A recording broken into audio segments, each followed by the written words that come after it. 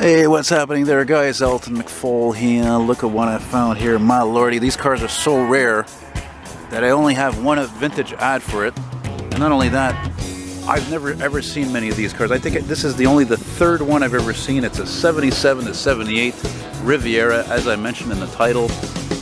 Amazing. It's got the original Buick mag wheels on it.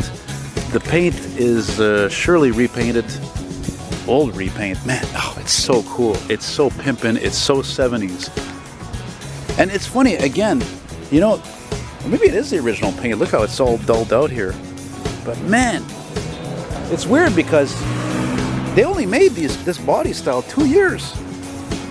And then they were shrunk down like all the other GMs, you know, like the Toronado and the Eldorado. And man, that's amazing.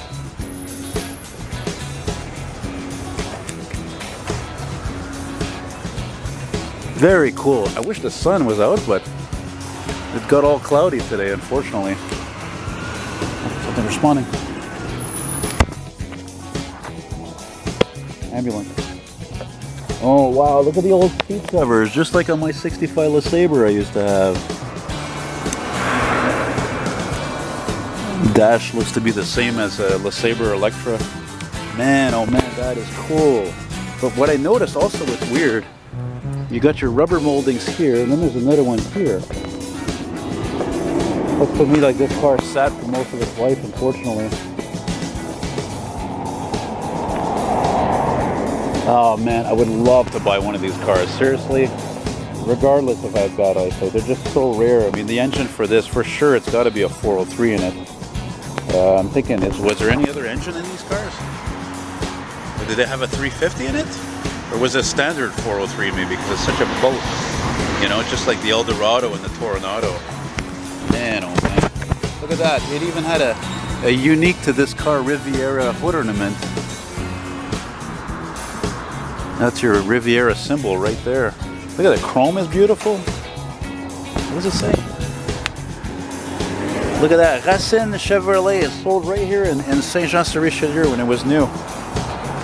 You got your indicators over here for your turn signal. This was like a gimmicky thing right here. These would light up when you would put on your turn signal. You know, if you're going left, and this one would light up going right. Ah, it's so cool. That's so cool, man. Damn, that's cool.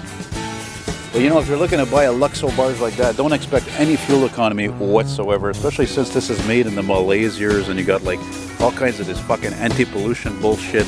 Don't buy that.